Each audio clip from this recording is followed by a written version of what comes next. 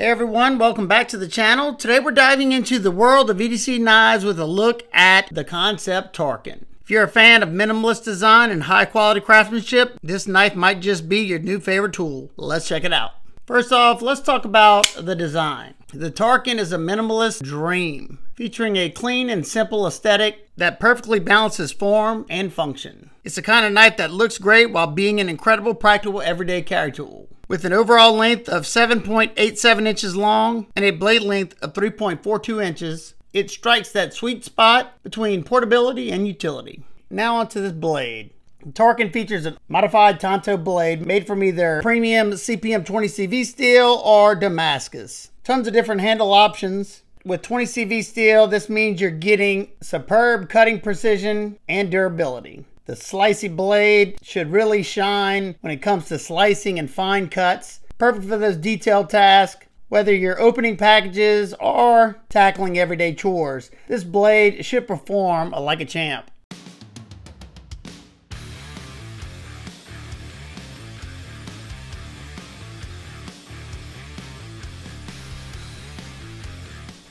Kansept did a fantastic job with providing me with an incredibly sharp knife. And as long as you just make, these decently sharp cuts, you got enough straight edge to do that. You may come into a little bit of sliding out of the cut whenever you do these longer drawn out cuts. But for this, no problem whatsoever. It's slicing very, very well. I can choke up if I want to, just so I don't get hung up in that area, or I can choke back, whatever's most comfortable. Hammer grip is comfortable, saber grip is comfortable. I swap it up with just to try to see what all the different grips feel like. Now we're going to test the ergos here with the Pine 2x4 and start out with moderate pressure. And as you can see, it's just peeling this effortless. That means it has a nice crisp edge and it's got a good bite to it. So I start increasing pressure pretty rapidly, and I felt like a glove. It was locked in, no hot spots at all. I'm able to get a lot of force. I was pushing hard, especially at the end. I'm really putting all my might into it, and yeah, very comfortable. Now the way that you have the belly for this modified Tanto, it makes doing these cuts on a flat cutting surface so easy, because you can either do that push down, you can either do a push cut, or you can do a slicing motion cut with the belly. You can do a pull through cut if you want to. You can do a push through cut if you want to. You can use the transition area where it turns into the straight edge from the belly. You definitely have a lot of options doing the cuts on a flat cutting surface, and that's probably where it's going to excel the most. At least that's what I've noticed. And this test right here always shows how much bite the edge has to it, because it'll show immediately if the edge is over polished, or there's no toothiness to it, or it's just not sharp, because the sisal rope doesn't lie. It'll skate right off the top of it, and it's biting into it, and it's biting into it quickly. Even toward the tip of the knife, it's still got good geometry. I found it performed really nicely. In just a second, we'll see if we can use that tip. I'm pretty sure you can, just the way it's set up. Of course, I would probably just use the belly, but so yeah, you could use the tip. You do have to come a little higher than normal, but it does show the versatility of this blade shape. And I've kind of grown a liking for certain Tantos, more so Tantos with belly, but they both have their attributes. The Americanized Tanto, you have that crisp secondary point. So every blade shape, there's good stuff and bad stuff, and I've been enjoying these Japanese Tantos. Now on to the handle. Made from full titanium, the contoured scales provide a smooth and comfortable grip like you just saw in the testing, while keeping the knife lightweight yet durable.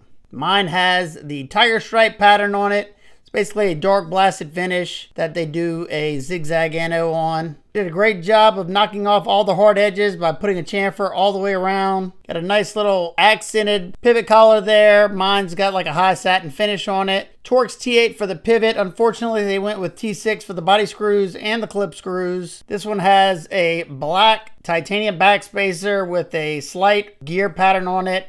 Pretty much flush with the scales. Flip it over and you have a 3D mill titanium pocket clip that not only enhances the knife's aesthetic appeal, but also makes it easy to carry securely in the pocket. Perfect amount of tension, perfect amount of ramp from my pants, and you have about that much sticking out. Gives you something to hold on to when pulling out of the pocket. This is tip up right hand carry only, unfortunately. What I found to be really impressive is how ergonomic this grip feels. Despite its slim profile, Tarkin felt sturdy in the hand. Thanks to its thoughtful design and solid frame lock mechanism, you'll feel confident using this in a variety of tasks, as you saw in my cut test, without worrying about stability. I had no hot spots throughout all my cutting, and I was able to get a lot of force into what I was cutting as well. When it comes to lockup, mine's sitting at around 30 to 40% or so. The access to the lock bar is fantastic. You can see how the lock comes up a little higher than the show side scale. They got a bevel here so you can get to it a lot easier, plus a bevel there. So it's very, very comfortable. I can get to it whichever way I want, no problem whatsoever. And this one is very solidly locked up. I cannot force any play up or down, left or right. That's always what I'm looking for. And that's what I meant by a nice, sturdy, and reliable lock, as well as being so easy to get to. One feature that I wasn't sure I was going to love is the deployment methods on this knife, but boy was I wrong. It has a front flipper, as you can see there, with some grippy jimping there, and you have a thumb disc, which usually I'm not a fan of, but I have to admit Kansept did a fantastic job with dialing the detent for both actions. So if you want to front flip it, I can easily do that. Thumb flick, and this thing comes out, and it comes out with authority. Nice drop shut action, riding on ceramic ball bearings and a ceramic detent ball. Reverse flick, no problem. Knuckle roll, slow roll, left-handed. Pretty much every type of deployment that you can think of with these is very easy and reliable, giving you a lot of versatility in how you access the blade. The cage ceramic ball bearings ensure that the action on this one is incredibly smooth and responsive, making it a joy to use in my opinion. They have tons of internal pocketing in there to bring down the weight as much as possible, coming in at 106.4 grams or 3.75 ounces. Not bad at all. Now for some size comparisons, we have the Ontario Wrap 1 and 2, which is in the middle of those two. Next we have the Spyderco PM2 and Power 3, it's in the middle of those. And it's very similar in length to the Kansept Arcus and the Kansept Fenrir. And lastly, it's a little bit smaller than the Kansept Bulldozer and is just about identical in overall length to the Civivi Vision FG.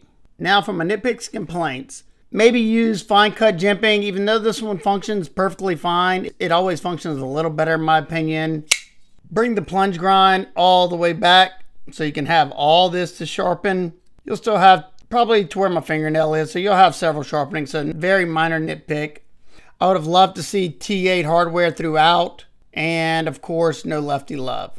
All that said, I really love the knife. Another positive thing I want to point out is you can see this finish looks nice and clean. That is because they put the lock relief on the inside. I'm sure that was Matt's doing. I just wish more companies would do that. Why would you want to put that on this side if you didn't have to? I know it's an extra step, but it looks so much better. Not to mention you don't have to worry at all about the pocket clip and getting bunched up in that area. Now, in terms of value, the Tarkin, in my opinion, offers an impressive combination of nice materials and a thoughtful design, and you'll be able to get a Christensen Knife Works design for a fraction of the cost compared to its custom pieces. If you're looking for a reliable EDC knife that excels in performance and style, this one definitely deserves your attention. To sum it all up, the Tarkin is a standout choice for anyone who appreciates minimalist design and functional excellence. It's lightweight, durable, and incredibly easy to use, making it a perfect companion for daily carry. That's all for today. Thanks for joining me. If you're interested in the Tarkin, it will be linked down in the description. If you have any questions, drop a comment below and I'll do my best to get back with you. Don't forget to like and subscribe for more knife reviews and EDC content. Until next time, remember, keep the blade sharp, smile more. Beep.